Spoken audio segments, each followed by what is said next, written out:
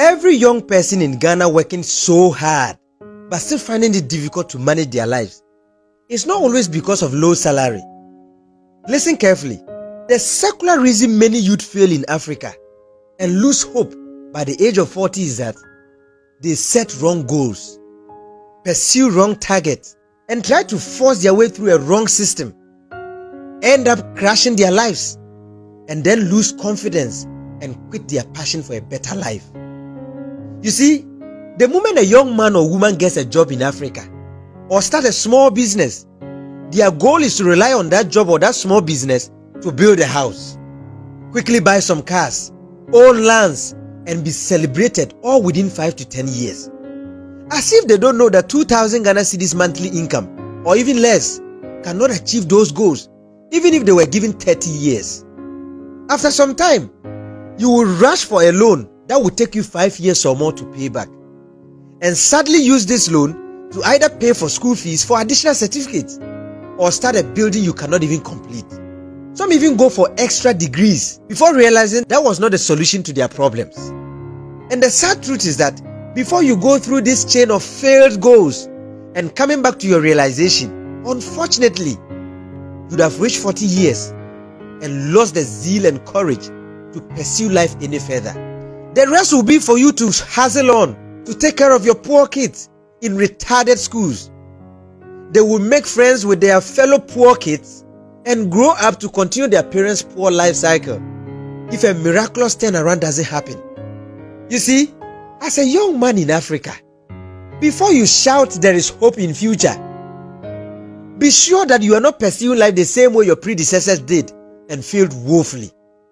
Because with the kind of economy we have in Africa, if you like, attain all the degrees in every university, it's a fact that you can never attain all those huge goals you have set for yourself in a job as a young man until you develop yourself to become someone important to society.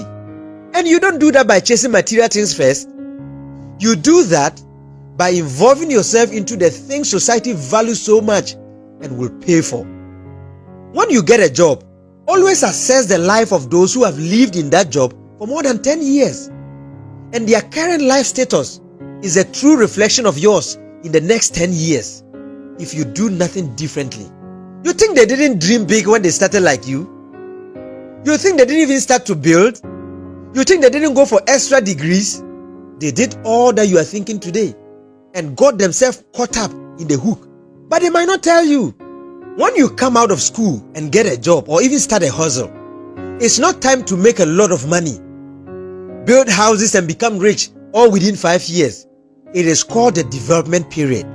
And the only way you can grow, develop yourself to the standard that attracts the things you want, is to start and grow a business that sells a product or a service, or finding your talent and developing it to the extent that people will like it and will be willing to pay for you to perform it.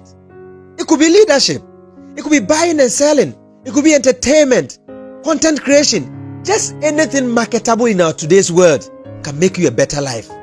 Use the job as an edge to propel you into creating something on your own, so that in the near future, you would have established a better life that can afford all the things you dream to have.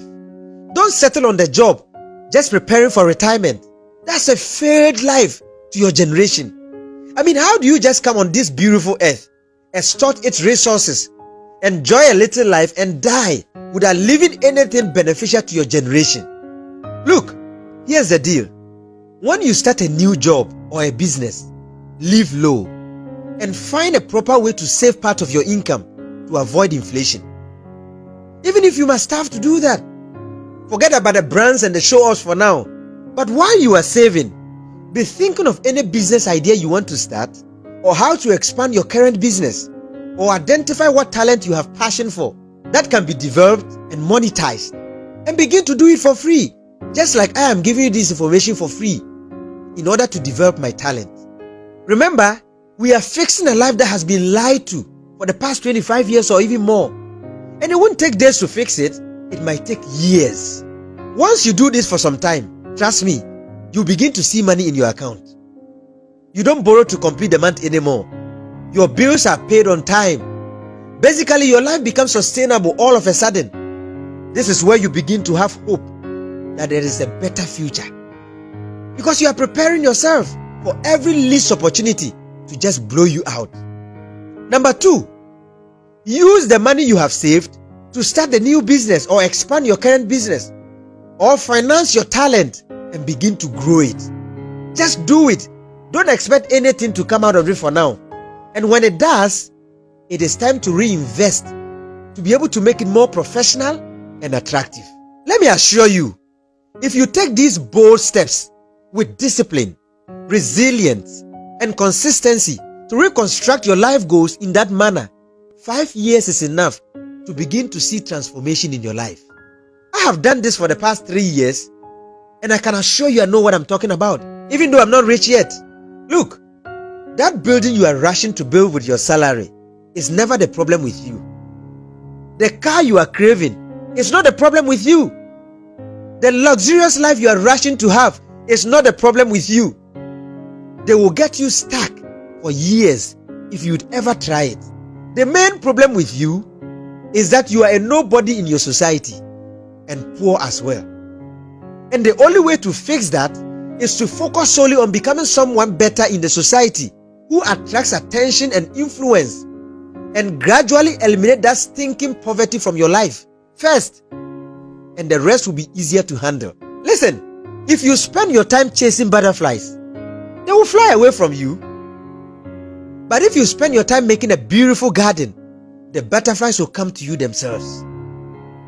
And if you could focus on improving yourself, everything you want, the cars, the houses, the fame, everything will come to you gradually, because we attract things based on who we become, not what we want. Don't chase, attract.